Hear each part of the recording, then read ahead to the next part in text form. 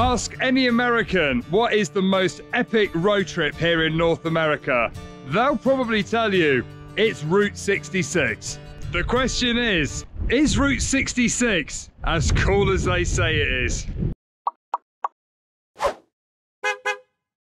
Welcome to Route 66. This is the ultimate American road trip. Route 66 was opened in 1926 and ran all the way from Chicago, Illinois to Santa Monica in California. This is so iconic. Yeah. Isn't it? It's just so iconic. It was known as the mother of all roads and even has had songs made about it. In today's video, we're going to be driving Route 66 from Amarillo across Texas to New Mexico.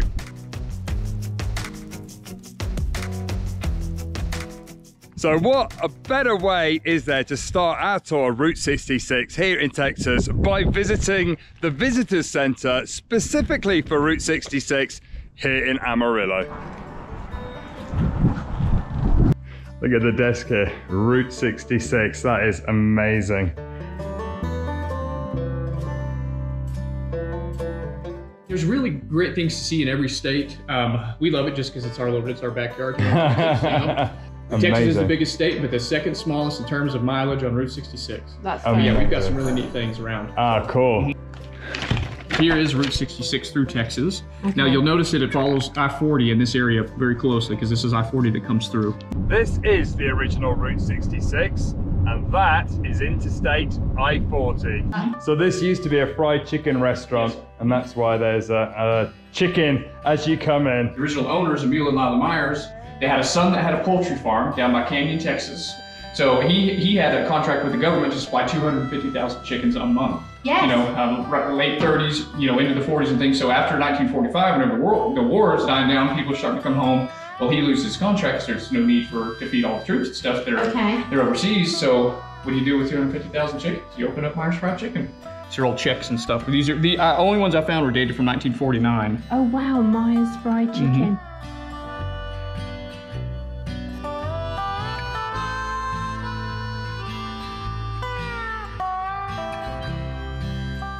That is some serious metalwork. Look at that. I'm thinking, you know the box of bits that Maya kept for us? The Trudy bits. We could have made that into something this beautiful. So if you're looking for some merch for Route 66, they got everything from books to cups to pictures to stickers. Llamas. Look, they've even got a Route 66 Monopoly. It's just one of those absolute iconic places that you cannot come to the US and not see. Visit. Absolutely. There, guys. Go explore the world. Thank you very much. Thank you. Cheers, guys. Thank you, Brandon. You've been a star. Thank you. Oh. As part of the Route 66 tour, we've come down to the big Texan restaurant. In fact, check out this car here. It's got the horns on the front. I'm loving that. It's a free limo service for the restaurant. Amazing. Now this restaurant actually isn't on Route 66 now, but it used to be on the original Route 66. And when they built the highway, they decided to move the restaurant because all the traffic was coming this way. So this is the new version. So it originated on Route 66, which is why we've included it. Isn't that just amazing? Look at the front of that restaurant. It's a very beautiful and very Texan thing. But you've heard of Tex-Mex, but have you heard of Tex-Rex? There you go. Tex-Rex is that one right there. They got a proper old school police car there. Perfect to go and have that photo done.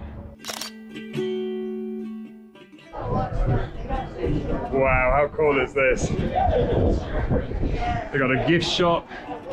Oh, it's like a whole complex, not just a restaurant. Absolutely packed. Very cool. It's a very cool restaurant.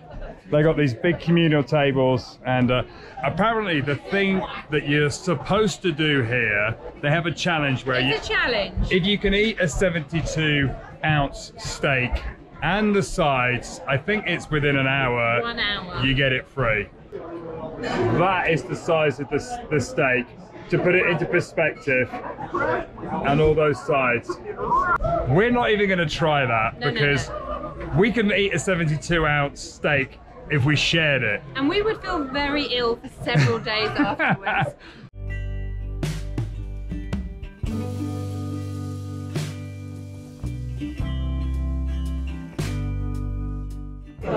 Thank you very much. You're very welcome. I'll be right back to check on you. Okay? Thank you. And you know, that's the funny thing, because the 72-ounce steak challenge, you have to also eat 3 side dishes. Is it 3? Wow. And that is just one of them. I have got beef tips in a lovely rich gravy with a mashed potato underneath, macaroni, cheese and broccoli going in. It is falling apart.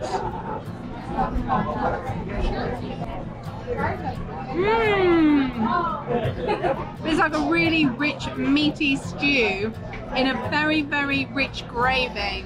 So I've got a ribeye steak with a side of creamy corn and chili with cornbread. It's looking pretty good. Perfect medium steak.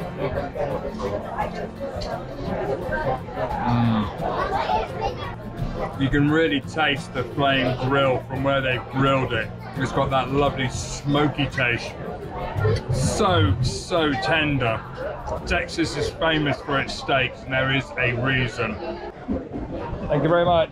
Thank you. Oh, there you go, look, there's a blast from the past. Does that not remind you of Tom Hanks's movie Big? Oh, it does. I wish I were big.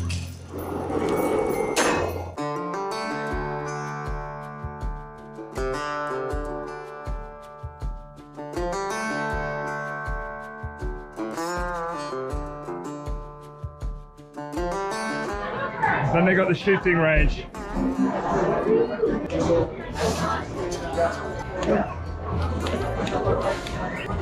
Oh, you got a good score. 1,255. I don't know whether that's good.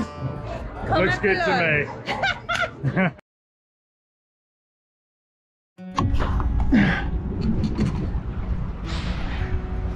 Good morning. Hello. We got a puppy. I rescued her from a truck stop about 4 months ago.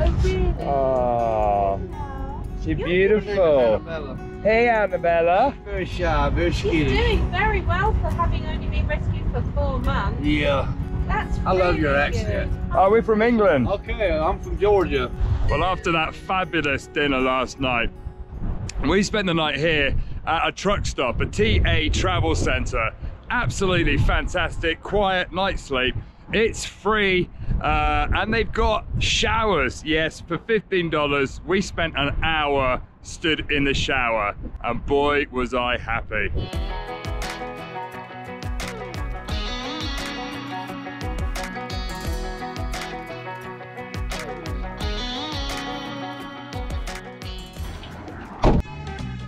We've come down to the historic 6th Street here in Amarillo, which has been restored and maintained, and this is on the actual Route 66. How excited am I? Woohoo! Boy, it's a bit windy today. So it's actually Sunday today, so some of the shops are closed, but they've got lots of very cool looking antique shops. And then you can see the old school style buildings here as you look down the road. That's a lovely looking building. Wow, that's cool. I like Look the at runners. that. Look at the table runners. The Road Runner. Oh, That's an old gas pump.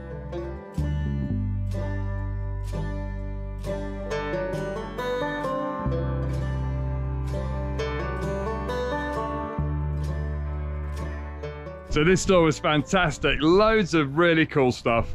And Marianne couldn't resist buying a couple of things. Everyone was thinking it. Martha just said it out loud. Yes, Marianne, that is so you. It should have said Marianne.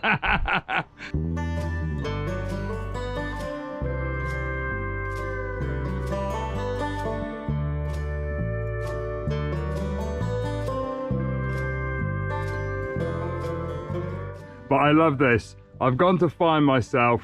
If I get back before I return, keep me here. That's a brilliant sign. As a kid, I used to go bottle hunting with my brother. We used to go looking for all these old bottles, and here there's a store with loads of old bottles in the window. Milk of magnesium.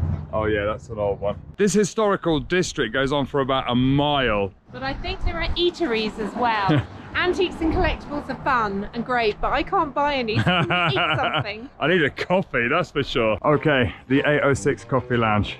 We're gonna go in for a coffee. Oh no. Oh, it's pulled. You gotta pull the door, Marianne.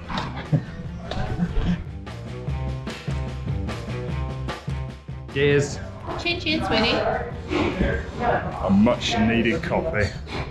A much needed good coffee. Oh, it's lovely.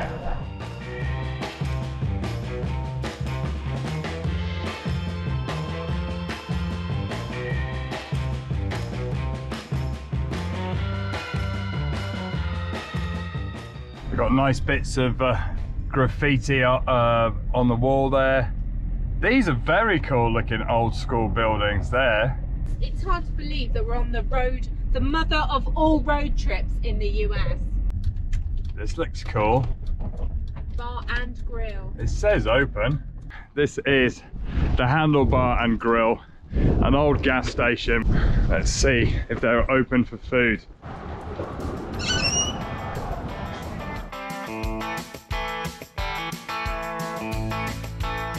What a cool place.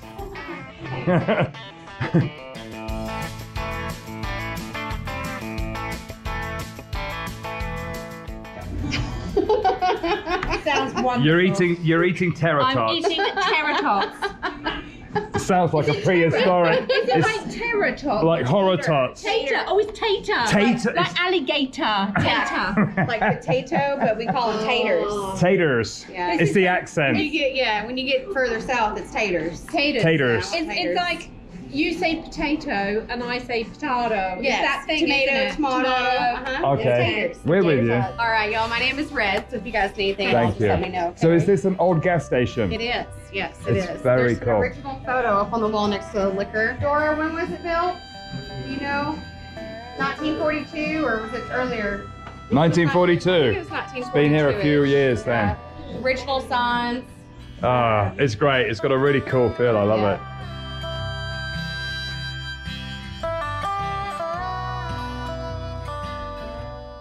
There you go. That is a seriously big burger. These are like little hash browns. Yes, yeah. I'm excited. Little croquettes. Mmm. I'm not Oh, swearing. no. No. I don't even know how this happened. So we've come over here to the Handlebar and just to have some food and just to do the Route 66 experience. We met Red. Hi, Red. And we got chatting to everyone and it was just so lovely, and we were sharing our story, they were telling us their stories, it was really lovely. We've come to pay and Dora and Andy from across the road had already paid our bill. That's crazy. But this place is definitely cool. It's an old garage. They've even got the old doors here. Don't walk. I remember those old ones from when I was a kid. We're leaving a Tread the Globe mark in the Handlebar. It's going on the window. So if any of you spot this when you come here, Yeah. send us a picture. Take a photo with it and send it to us because that would be very cool. There you go. Tread the Globe is on the main door. Thanks, Red. Where is she? She's over there. She's moved. So right opposite the Handlebar and Grill, we spotted this place. The Route 66 Original Visitor Centre. Apparently they did recently have a bit of fire damage, so they're doing some maintenance work, but they are still open. What's your passport? What's your sticker? Oh, we got the sticker there. So lovely, thank you. So yeah, the place was actually trashed by a really bad fire, but they're redoing it. They're rebuilding, and this is Dora, who is so lovely. Hey, She and her Dora. husband bought us lunch. You are just amazingly kind, honestly. We appreciate y'all traveling. Oh, Oh, you're welcome. Thank you. But you said you should be reopened in the new year? That is our goal, yes. To be all refurbished. So definitely come and check these guys out. They're absolutely lovely. And get yourself a passport. I didn't even know this happened. There you go. You got a Route 66 passport. It's an official one, and you can even get it stamped here as you drive through Amarillo. That is so cool. This is our temporary stamp that our other one burned in the fire. And while this one burned, it's a little bulldozer, so we thought it was appropriate. Oh, that's cool. For the rebuild. Yeah. I cannot believe that they actually bought us lunch. How nice was that? Guys, if you watched this video, thank you so much. Completely unexpected and absolutely amazing. We're just leaving Amarillo, and if you're wondering what Amarillo means, it means yellow in Spanish. And the reason, according to the internet, why it's called yellow is because the color of the ground around Amarillo. They've got this giant cowboy with some very cool cars. It says RV Cadillac, and they do actually sell spray paint here, which you definitely want to get before the next stop. Okay, we've headed out of Amarillo now to probably one of the most iconic sites on Route 66. And the weirdest. This truck might give you a little bit of a clue. So here you go, welcome to the Cadillac Ranch. Yay, we're at Cadillac Ranch! It was actually created way back in 1974. There's 10 Cadillacs buried nose deep in the ground.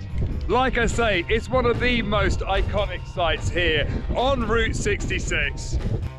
Back in 1997, it was moved from its original location because of the growing city limits to its current spot here today.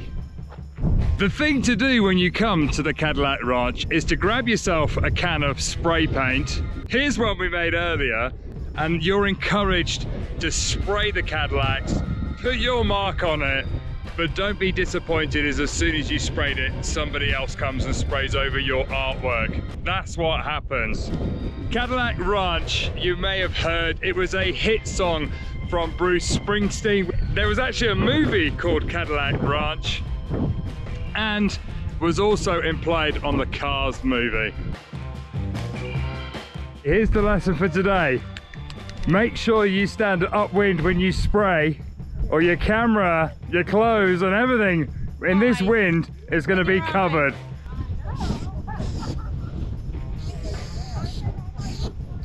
Does that make you feel naughty, graffiti? I'm a wild child! Yeah.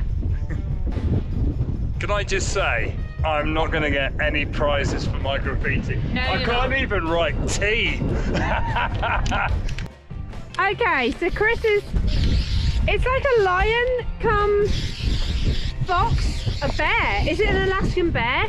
It's a smiley face. Well, it's not really a smiley face, it's just a weird face.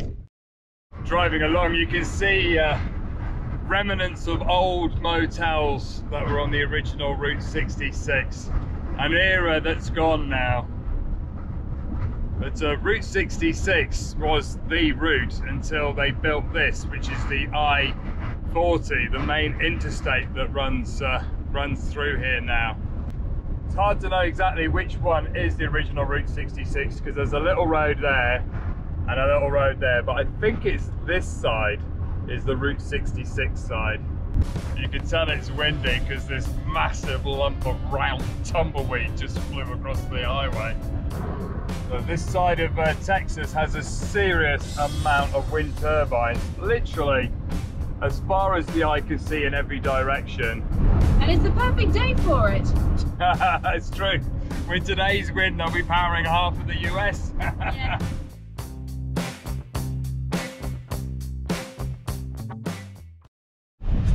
So the town of Vega here in Texas, Route 66, the original Route 66 used to go straight through the middle of this town, and we are on it. This is the Magnolia Station, which was established in 1924. Look at that. it's actually closed, but you can see the old sign there, the old gas pump there, and then looking back, there's a little mini museum in here. Very cool. It's a real tribute to days gone by, and some people have really embraced it and like really kept those memories alive.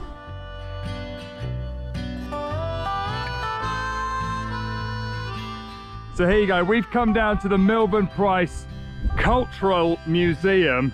This was one of the places that it was recommended online to come and see. Unfortunately, It's closed. it's Sunday and it's closed. So peeking through the window, it does look like a very cool little museum embracing the Route 66 heritage. What a shame it's closed, but hey ho, can't control all of it. So on the side of the museum, they've got this very cool mural. But apart from that, over here, they have the world's largest branding iron. It is the same height pretty well as Marianne. I pity any cow that gets branded by that. It's bigger than the cow. I would like to point out, if there is a cow that fits on, I would not want to brand it. Well, they say everything's bigger in Texas. Well, you don't get many better photo opportunities than here in Vega, right next to the Texas Route 66 sign. It says that it's been painted by somebody called Alfonso. Spectacular work, my friend. Okay, we're carrying on west along Route 66. What a fantastic day!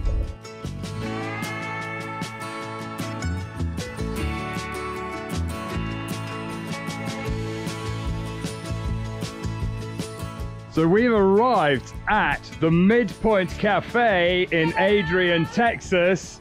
It's closed until Wednesday. Which is 3 days 3 time. days away. So no, we can't wait. Oh, But the Midpoint Cafe is famous for two things. First of all, it has apparently seriously good pie. I was looking forward to trying it. So much so that they've actually got I got pie-faced at the Midpoint Cafe. It is the midpoint of Route 66. So we're gonna cross the street here. Yeah, it's all clear. This is the midpoint. This line depicts the middle of Route 66. Los Angeles, 1,130 miles that way. Chicago, 1,130 miles that way. I suddenly thought Marianne had grown and realised there's steps at the back. Look, they got steps so you could take a cool photo. I can't believe we have driven here via South Carolina, Alaska, Istanbul. Istanbul. The cafe's got this very cool car here, look. Get your kicks on Route 66. Okay, 4:15 and we're carrying on west.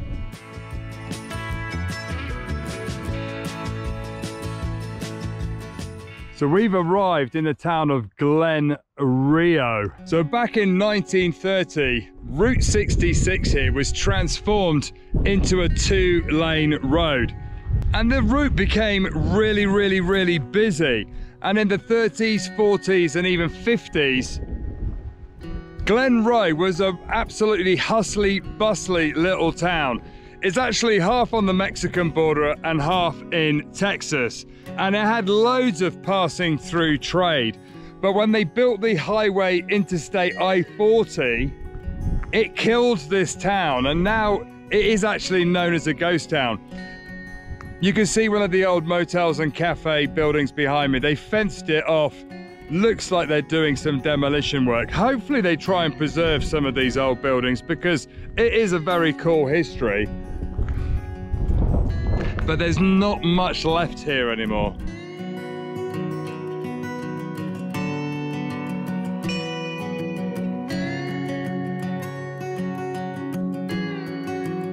There you go. There is not much left here. Just a few buildings. Marianne's in the van. She's like, I'm not going around there. That's proper spooky. It's an era gone by, isn't it? broken glass, lots of graffiti. Wow.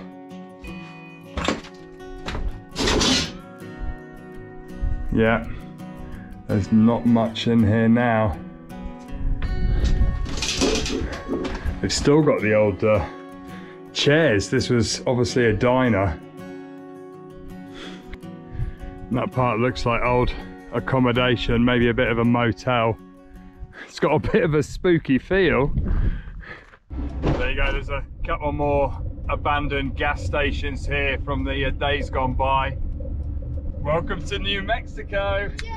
We're back. It seems a long time since we came to New Mexico. We also just passed a sign saying you're entering mountain time. Here you go. This is the visitor center for New Mexico. So we're gonna park up here for the night and just rest because it's been a long day. It's been a long day. Okay, we're all parked up at the rest stop. Yeah, we're gonna spend the night here. So to answer your question, how was our drive down Route 66 from Amarillo to New Mexico? It was pretty cool. I think it's really hard not to feel the romantic, iconic side of it, and the people that you meet that have embraced it and have given it a chance and are trying to make a living on that road, you feel their passion and you feel their love for that iconic place. Absolutely, and it's history, and what a cool place we stopped for lunch. We've seen some very cool sights on the way, we've eaten some cool food. And we met lovely people. Exactly, so for me, it was very cool, and if you come to the States and you want to do a road trip, you should do Route 66. You decide. Anyway, we will see you on the next episode.